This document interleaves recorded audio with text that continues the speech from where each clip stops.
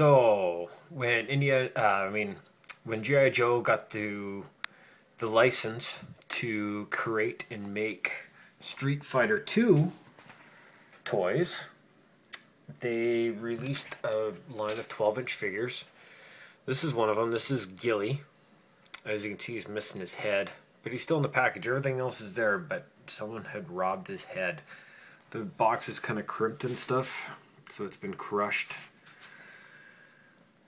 And I don't know much about the Street Fighter 2 series, so I can't tell you much about the Guile.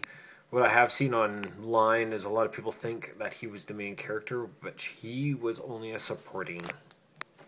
So on the box you got Street Fighter 2, Capcom, G.I. Joe insignia. What's that? Sonic Boom Blaster Shoots.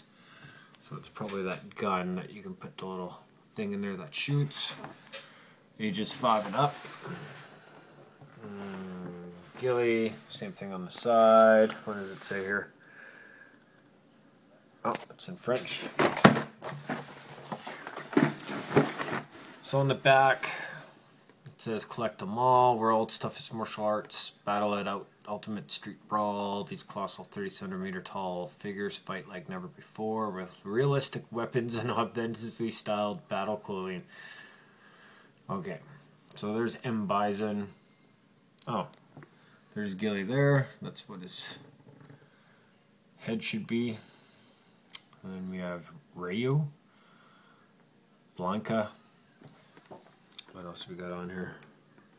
Oh, Sonic Boom Tank.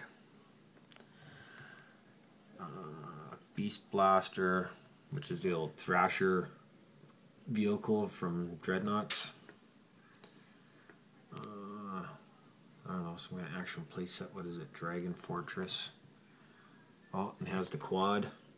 Cobra Quad, it looks like. Just modified. Probably a little bigger with a cab, it looks like. And then I don't know what that'd be from. And then he has a little file card here. Guile's calm and emotionless exterior hides rage inside. Driven by his need for revenge, he will not let nothing stand in his way. Using a unique blend of special forces training and street fighting skills, Guile is a force to be reckoned with. And what else do we have here? Game Pro stuff. 2-in-1 Sonic Boom. Oh, it's for in the game, so you can Game Pro special tips. 5 SP SF points. Cool. There you go. Guile, Street Fighter 2.